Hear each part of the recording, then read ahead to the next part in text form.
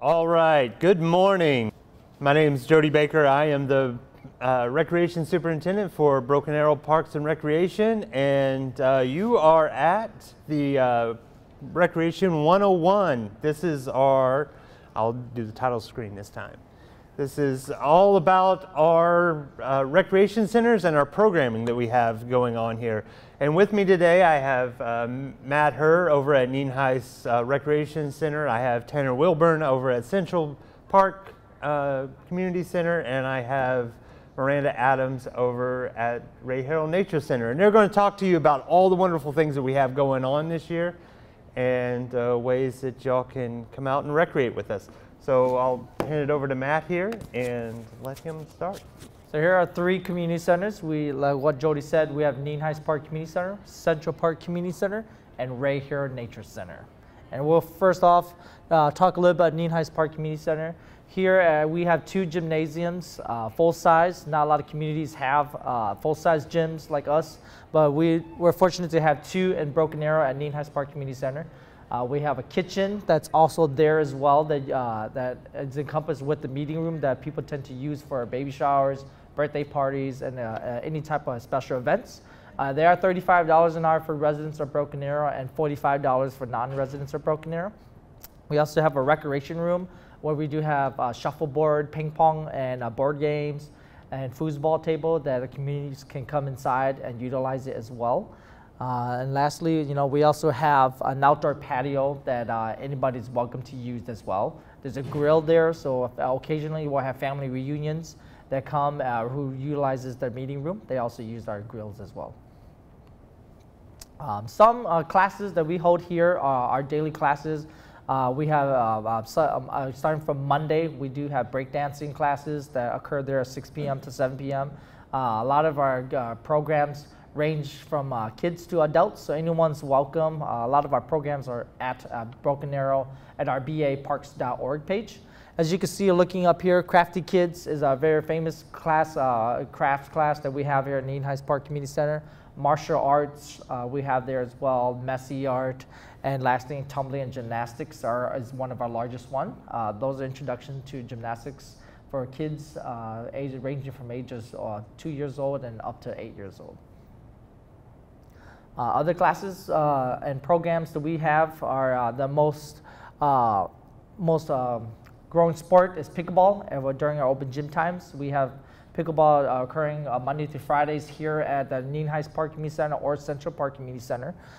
We also do have indoor RC flying on Monday mornings that occur. You can fly your drones or battery-powered airplanes inside our gymnasiums. Monday mornings, Nienhuis Park Community Center, 9 a.m. to 12 p.m., and also over at Central Park Community Center when Tanner will speak that a little bit. Going down, we do have the one-day classes such as origami classes and a lot that's not listed on there. You can always go to baparks.org. That will take you to our programs. Some of our special events, I'll name off the most important ones. Daddy Daughter Dance, that's occurring tonight. We sold out 1,200 tickets, so our largest, I'd say it's the largest Broken Arrow Parks Department event that's occurring. We also do have other weekly programs and events that occur during off school, so spring break programs we'll have, out of school programs during the summer, fall break, and winter break. We do have weekly themed programs for those as well. As far as some more programs up here during the summertime, that's where we're most busiest during the summertime when there's no school. We're doing a Nienhuis Park open house. National Parks and Rec Month is also in July, and also our rolling back to school once school goes back in session. And here's some more activities as well. Dr. Seuss Week, that's coming up. Splash Pad Week and rolling back to school are other examples. And summer camp is our largest, busiest time as well. It is the cheapest for us. It's only $100 per student, Monday through Friday, 8 a.m. until 5 p.m. Parents can drop off the kids for a whole week. There's different theme weeks, 4 sessions over the summertime that you can register as well. And here's some flyers that you guys can take a look at, going from homeschool art. And we also do adult sand volleyball courts. sand volleyball leagues. We do have our lights that just got installed last season, so we utilize that quite often as well. And I'll pass it on to Central Park. Central Park Community Center, I'm Tanner Wilburn. At our facility we have 3 gymnasiums, we have a large meeting room that also has a kitchen, and a small meeting room. Those can all be reserved depending on residency. Your rates will depend. Just some of the classes that we offer at Central Park Community Center. We have Tai Chi. It's on Mondays, Wednesdays, and Fridays from 8 a.m. to 9 a.m. This is a free program. It's open to anybody. There's no age requirements. We also offer pickleball. Pickleball is very popular. It's on Mondays, Wednesdays, and Fridays from 10 a.m. to 3 p.m. We also offer beginner pickleball from 9 to 10 on those days. And then evening pickleball we also offer on Wednesdays starting at 6 and it goes until about 8:45 p.m. Some of our youth programs that we do T-ball clinics. Our Little Ballers program is youth basketball, Little Kickers is for soccer. We also offer homeschool PE.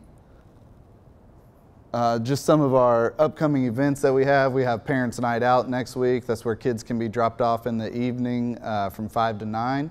Parents get to go out and enjoy some time with themselves.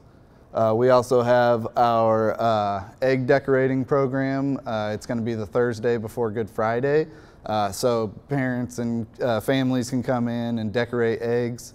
We have little craft activities that can be brought home during that time. And then we also have our Princess Week celebration that'll be celebrating National Princess Week. Mom and Me Craft Night. Mom and Me, you get to make your own bath bombs. We also have our pooch plunge, so at the end of each pool season we let the dogs enjoy the pool, so that's always a fun event. And then we also do multiple theme weeks throughout the year. So next week we have our Valentine card creation, Dr. Seuss week, April showers, bring May flowers. So monthly programs where families can come in, create take-home crafts, blast into July. We do offer open gym Monday through Friday from 9 a.m. to 5 p.m. right now. Once we get in or out of youth basketball season, we typically have at least one gym open until 8:45 p.m. Monday through Friday. And we also offer open gym on Saturday mornings from 9 a.m. to 1 p.m. Our Central Park summer camps, we do 4 sessions throughout the summer. So we'll start out first 2 weeks of June and then we have a little break. We kind of balance the act of we accommodate Taste of Summer and Rooster Days in that, so we kind of schedule around those. And then we have an upcoming mixed doubles pickleball tournament in April. Normally we have anywhere from 60 to 80 participants in this. Our egg decorating program. And then, of course, May the 4th be with you. We'll be offering a Dodge Brawl event. It's that Saturday morning. All right, Miss Miranda. So at Ray Harrell, we are a 40-acre park. We also have a nature center with different educational exhibits, as well as educational displays and learning resources. So a lot of people will say that they come out to the park, but they don't go into the nature center. So I do encourage you to come inside and talk to us because we are a wealth of information. We have a variety of classes for all age ranges. A lot of these are reoccurring. So we have monthly preschool programs like our Nature Tots, which are for 3 to 5-year-olds. Each month is a different theme.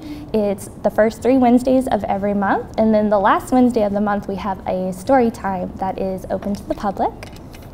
We also have classes for 6 to 12-year-olds, as well as teenage programs and adult workshops and classes.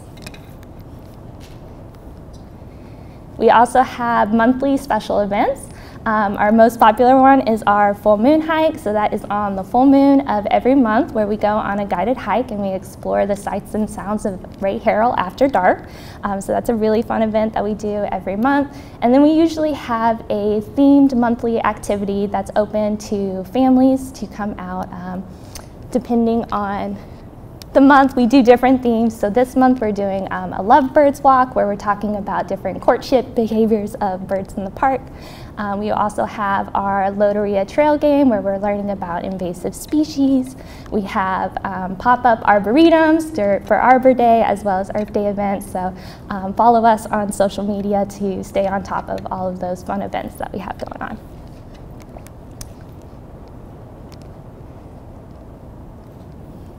So as I mentioned, we do want to blend environmental education with outdoor recreation. So we have lots of different theme weeks, as well as an Employee of the Month, where we're targeting specific natural ideas to come in and learn about. So we have Invasive Species Awareness Week coming up this month, and then we have Amphibian Week coming up in March, where we can learn about frogs and toads. So all kinds of special events to come and learn about your favorite nature topics. We do often also have speakers come out and talk about these topics, so keep an eye on that. We've had dendrochronologists come out, we had a bat speaker come out just a few months ago, so all kinds of great topics to learn about. We do also have summer camps for the kids. We also have a teen wildlife workshop, and this year we're doing a grown-up day camp. So if you were like me and didn't get to go to a summer camp as a kid, it's not too late. You can still come out and do all the fun summer camp things as an adult. And these are some of our weekly classes. We do Birds and Brews, where we go birding every Tuesday morning and drink coffee. So much fun. That's free and open to the public, so feel free to come out anytime. There's our full moon hike. So again, that's once a month on the full moon. We come out and go through the forest at night. That's free and open to the public as well. And then this is our frog themed nature tots. So if you have a 3 to 5 year old, again, that's the first 3 Wednesdays of every month that we do that with the kiddos. Every class we do song and dance and crafts, and then of course we go outside and we introduce them to the natural world so that they are comfortable and excited to spend time outside. And if you have any questions about Ray Herald programming, please come talk to me. I love to talk about it. All right, so all these classes can be found in Civic Rec. That is our software package that we use to track all of our things, our rentals and everything like that. So it's a one-stop shop. Not only can you rent a facility, but you can also check out what activities we have on here. And to do it, it's really easy. Go to baparks.org. There's a big green button in the middle. We made it as big as we really could bear to make it, but it's easy to see. You can click it, and it'll send you to our enrollment to find out what's going on. To do it, here's the big green button. We're trying to make it easy, right? So you'll go in, you'll log in and create an account. It's super simple.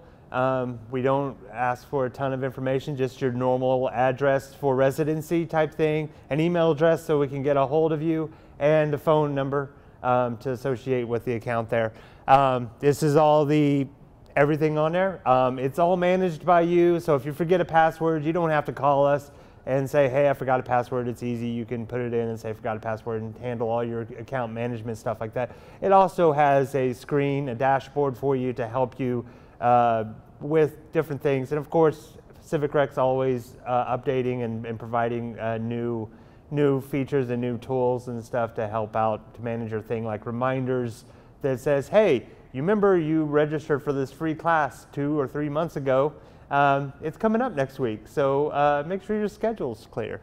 Again, and if you have any kids in here, and especially if your kids are going to go for open gym or anything like that, you can put your kids on here, get the waivers signed, and do everything on there. So whenever they walk in there, we can get their ID cards made and get them into the gym fairly easily. If not, you might get a phone call from a teenager that says, hey, Mom, or Dad, I am at the gym right now, and we need an account. Don't worry, it's nothing scary. We just go in here and go through all this. We have a QR code. They'll be able to be associated with the account, and we can get them into open gym. We like to do that because we like to keep track of our numbers. It's really helpful to see see our usage and stuff like that, so that's what we use it for. Our memberships are free to our centers. Don't think that if your teenager's in there to play open basketball that you're going to get a $25 charge or something, because right now our memberships are free.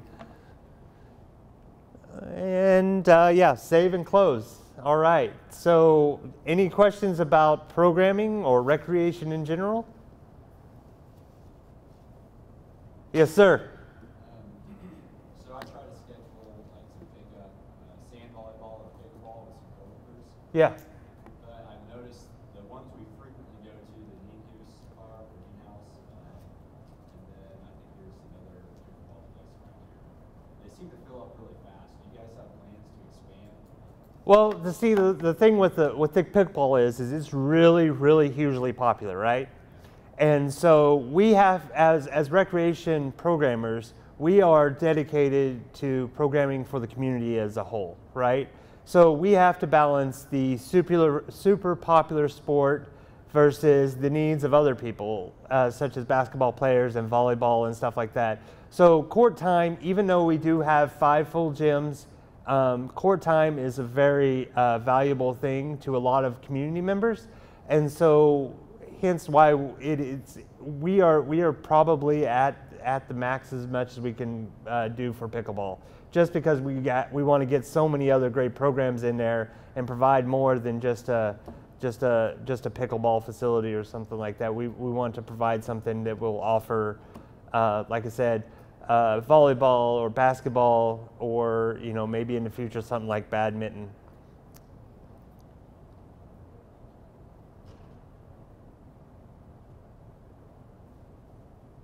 Quiet group.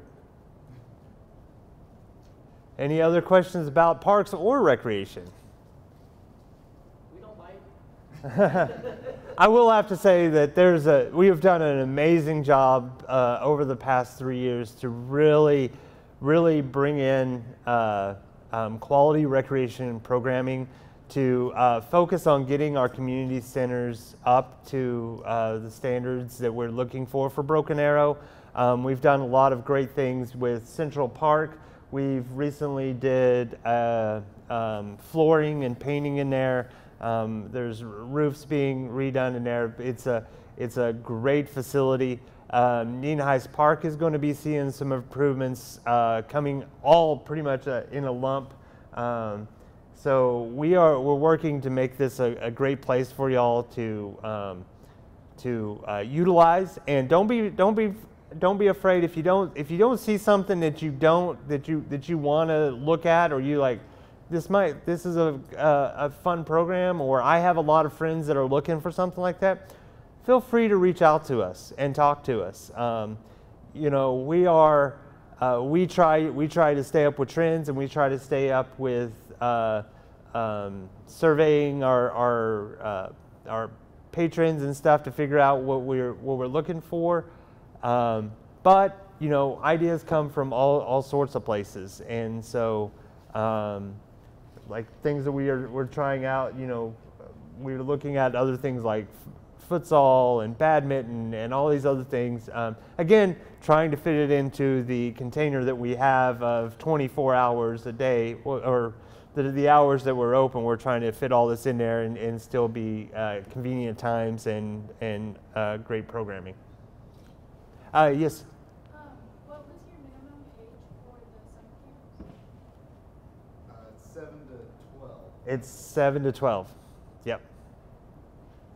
How about volunteering? I'm looking to be volunteering. Yes, well, like we have different special events that we do, and we have different large craft events, and we're always looking for people to volunteer. Just reach out to a community center. Like right now, like tonight at our Daddy-Daughter Dance, we have 20 volunteers that are coming in to help out with it. I mean, 1,200 people over several hours, it's quite a task. And to put all that together, I always say that recreation is we throw the biggest parties in town, and we have 1,200 closest friends to come out and enjoy it. So I've got the please wrap it up sign. So if anybody has any other questions, please feel free to walk on down by the bathrooms, and we're right there to at the end of the hall down here to answer your questions. Thank you all very much.